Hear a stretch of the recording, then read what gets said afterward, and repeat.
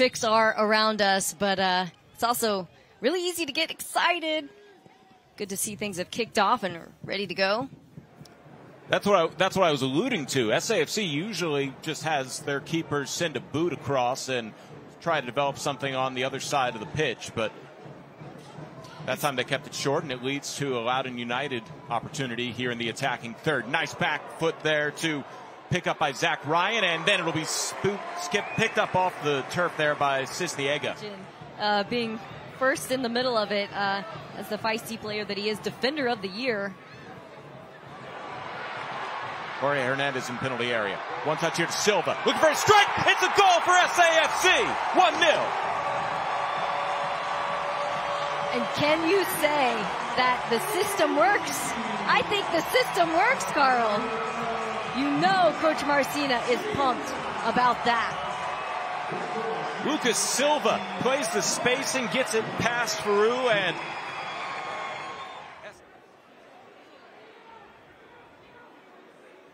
calm, composed. Pass intended for a boo will be taken away here by Skundrich.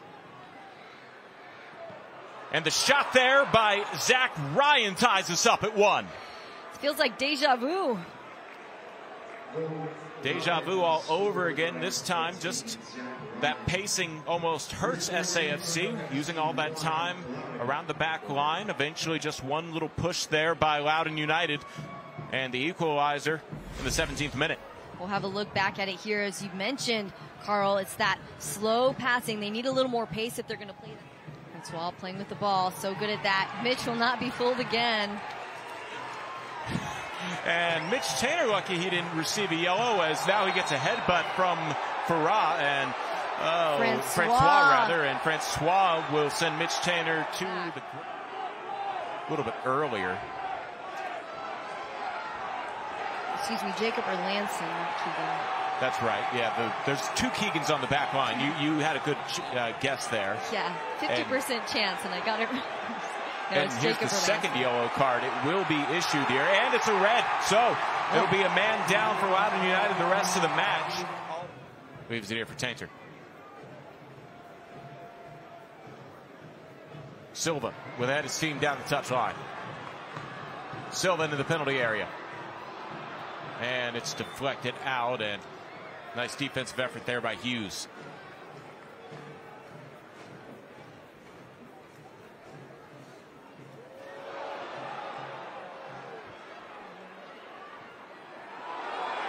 The turn and the shot, the goal for SAFC off the foot of Juan Agudelo. His first goal as a member of San Antonio Football Club.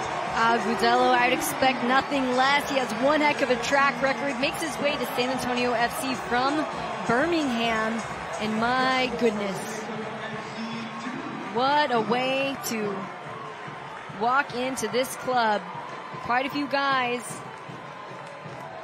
on this season debut with a big goal. We're going to have to watch back at this replay.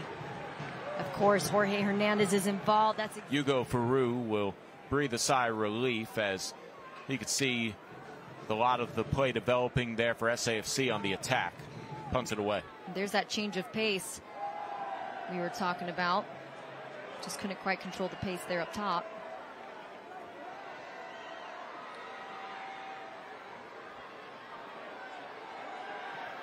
Dambrot tried to send to the penalty area.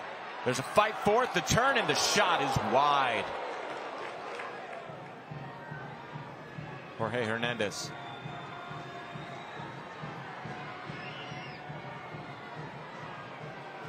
Off the head of Omar. And then Hawkinson had it deflected away. No, they will say no touch there by Fauroux, and he just sent it over the crossbar.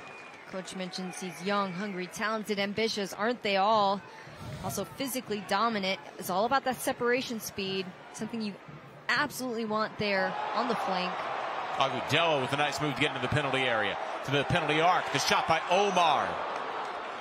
Headed away. Great defense there by Keegan Hughes. You know, SAFC would always be content padding their stats, but obviously they wouldn't mind having one more goal either, as Agudelo breaks free. He has a one-on-one here. Cuts back. Extra pass here. Agudelo had it punched away there by Fauroux, and then it'll be sent the opposite direction. And SAFC could still be on the attack here as Hawkinson has it well wide. Agudelo could have taken that one all on his own, was really selfless. Hoping SAFC will have their first win, but here's a dangerous play as it'll be Cisniega coming up with the most clutch stop of the evening. Right, Cisniega tested. Really showing out here, showing out big. I mean, you can argue that that first goal against him. There to play it, and Agudelo heads it for Mulatto to send it into some area where it'll be eventually picked up by Dambrot, and now Loudoun United working quickly the other direction. The counter. And then cleared out by SAFC. Headed out by Burks. The recycle, the service, and the equalizer. I was just about to say Loudoun United relentless despite being a man down. Dogpile completely warranted there. They can absolutely pat themselves on the back. Cisniega unable to read that ball through traffic. Florian Valot has started this match and played hard for 91 minutes, and he comes up with a big one here. Goes off the head of Hughes, and there's the whistle for full time. So escaping with a shorthanded goal to tie things up at 2. Loudoun United